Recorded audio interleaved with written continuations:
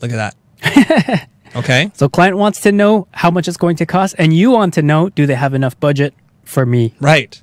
And ask yourself this question right now. How often have I gotten on the call and I was afraid to talk about the budget?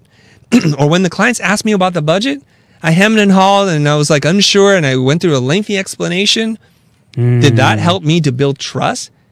Did that help me to create rapport? Will this client like me because I'm so awkwardly uncomfortable talking about money? So it's actually unprofessional for you not to talk about money. And this is going to be like a brain meltdown for some of you because you thought like, oh, I just want to talk about the art and the design. And I thought talking about the money is really crass and rude and it devalues my work as a creative human and a spirit in the world. Actually, what's happening here is you're creating the sense within the client's mind that you don't know how to run a business, that you're uncomfortable talking about business.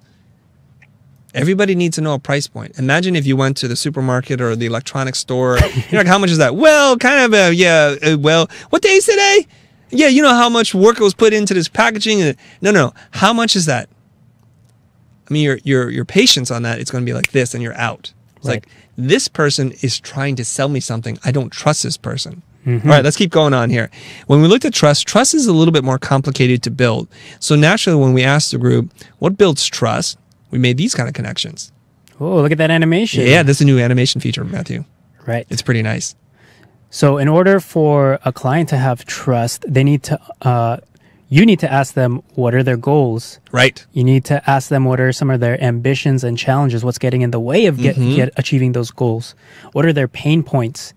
And trying to keep them engaged in the call. Right. So if you're doing your job properly, you're asking solid questions and you're trying to... And you're listening. And you're listening and you're giving them what they want, essentially. Then you're starting to build real trust with them. That's right. Right. So clients will feel like, oh, you know what? They understand me. They understand my business. Or they're just giving me exactly what they want. That guy's a straight shooter. He's just giving me the price for the logo. I know exactly what I'm getting. I know the steps, regardless of what tier you're on. If you're on the really upper echelon or if you're the hire me and let's do this right now. Yeah. Right? That totally works. And it depends on the size of the client and what they need. So if they're ready to go and they're ready to sign a check for a very simple scope, you should say, yes, let's do it. That's the right price and let's rock and roll. Don't sit there and try to prolong the process. It doesn't make any sense. Okay? And we know when we're at a party, and you know this, you've been at a party before, and somebody comes up to you, they start talking to you, and what happens? They just go on and on and on and on, and you're like, whoa, I'm looking for the escape. I'm looking for somebody to save me, so I'm like, hey, Mary, hey, I got to go talk to my friend. So the last thing you want to be is that person who keeps talking, who has no sense of what the other person is feeling or thinking about. You cannot read other people. You're kind of emotionally like not there. All right? You don't want to do that. Okay, let's go back to the deck. Do I like you? Do I like you? Well, I will like you if we build rapport. So what is rapport, Chris? Because some people don't know what that word means. Okay. Rapport is, do we believe in the same kinds of thing? Do we have the same values and belief systems? Do we want the same things? Do we connect on so many different levels? And there's a great video, and I'll include it in the link below at some point in the description notes, on this great video from Tony Robbins on how to build rapport. We need to match and mirror the other person because we like people who are like us or who we'd like to be more like.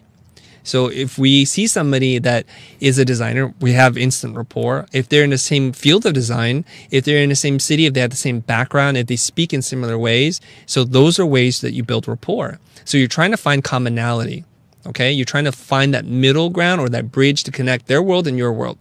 So it helps here when you're older, when you have more experiences, when you're more traveled, and you have different cultural influences, because there's a good chance you can tie into something that's there. And that's why I love talking to people, because I want to learn about them, and I'm listening for something where I'm like, oh, I can relate to that. Okay, you ever have a friend describe to you a dish that you've never had before? Let's say if you've never had fusion food, like say Korean Mexican food, like a kalbi, what is that called? Kalbi pork taco, something like that. Is that right, Matthew? Did I get that right? Yeah. Okay. Or yeah. Let's say you've never had that before. So you're trying to describe to somebody else who's never had that before. Well, we know what tortillas taste like, and they're not quite sure. So you might say, well, there's kimchi, and that's kind of spicy and sour, kind of like a really spicy pickle, maybe. right? And it's Napa cabbage, and so you're trying to find that thing, that the common ground, to build a bridge between what they know and what you know, and find that commonality. That's what you're trying to do. Right. Okay. All right. Does that help? It helps. All right. Before I go on with the rest of the deck, I think we're about 22, 25 minutes in here. Do we have any questions we need to answer? Aaron? Yes. Okay. Aaron, get your question ready in case you see something. You can either ask a question for yourself or on behalf of the group. But Matthew, go ahead. Okay, so Derek Elliott asks, how soon do you talk about the price? Once you get on the call and you do the pleasantries, hello, how early do you talk about the price on that call? Okay, that's a very good question. What's the person's name? Derek Elliott. Derek, here's my quick answer to this. It depends on how often you're finding that there's a mismatch between what the clients can afford to spend and what you charge as a minimum level of engagement.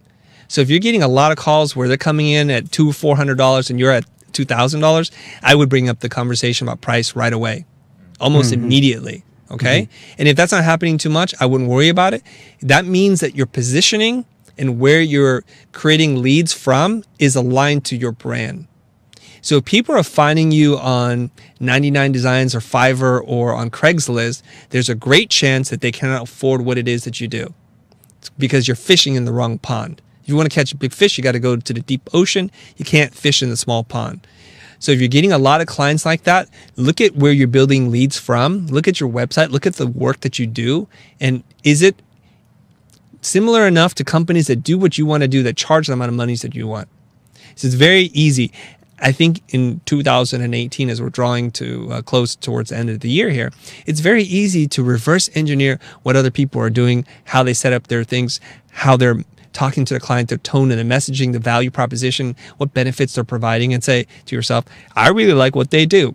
I imagine that these are the clients that they're getting, and therefore the prices that they're commanding. Look at that and look at your work and close the gap. Just close the gap. That's all you need to do. Okay? Sweet. All right. So that's an easy one. Matthew, you have a more difficult one or another easy one? There are several questions about pricing, and let me try and ask these in order so that we could tackle them in a good way.